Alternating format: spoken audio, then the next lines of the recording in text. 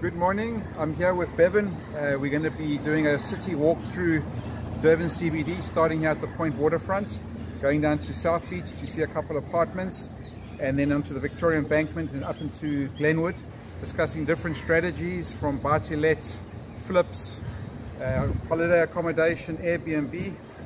There's a lot of stuff happening on the beachfront with the promenade upgrade, so we're taking that into account. And then we've just got a couple of the stats and numbers, what different things are selling for.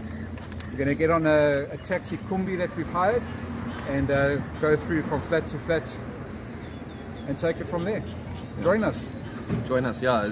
In the future, these are such awesome events where we get to sort of mentor each other and go through each unit, go see, smell, touch the units themselves, see what other investors are doing, what opportunities there are, what works, what doesn't work, and sharing. And I'm excited about the taxi trip because we'll be forced to network with each other.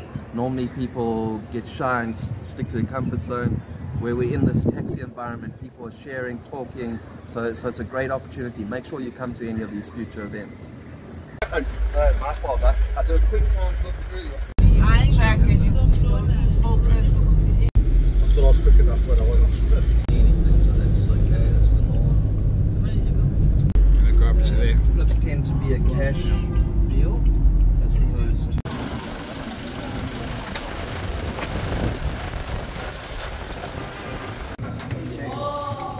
yeah. It's walking distance to that doesn't. So the idea here is for holiday letting, Airbnb kind of strategy. Yes. Yeah. It's more parties. Perfect.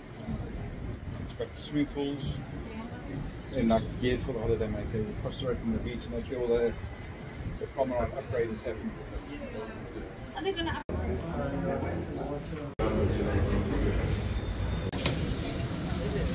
push you up to 6.5 because of the parking. Always be aware of what we call your... That's the next one there for John Ross House. It's fantastic. 15 people went up. The objective is that it needs to be perfect, but not perfect is good enough. So, and we go like, who is our target market, etc. So we're not over capitalizing the space. Looking at what is acceptable, what is enough, what is going to make sure I keep the place full. 16 different tenants in an hour because the demand is so high to come and rent in this building. So this is a one-bedroom apartment, so the strategy would be either to flip it because of the condition it's in, or renovate it and then multi-let per bedroom together with the parking. The one person might want a visitor. What are you finding so far? You're learning? Yeah, but I'm doing student accommodation. Yeah, not sure, not in John Ross. No. Headache. I know. Wanzani? Wanzani? Yes, meat. Come buy meat. I'm a rent you first. I'm a rent you first.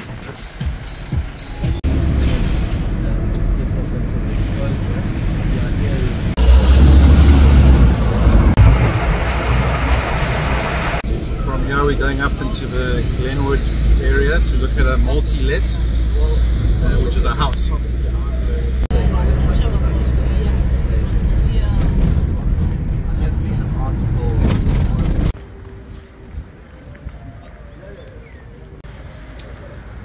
Strategy here is multi-let, so the house was purchased, it's got 10 bedrooms in, and then this was built when I'm standing on the roof, and they have ensuite bedrooms.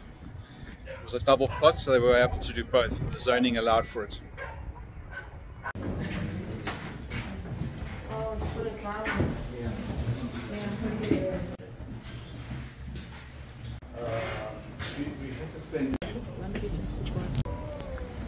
Scaling from there. So in the same, I favour a multi-let over a student accommodation. Just getting back to the point now, so we're wrapping it up. Hope that was useful.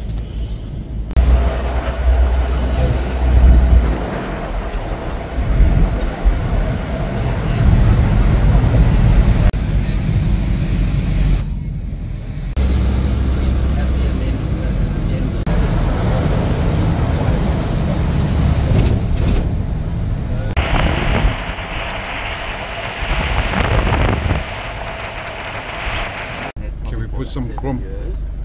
Oh, my piano. You learn lots? Yes.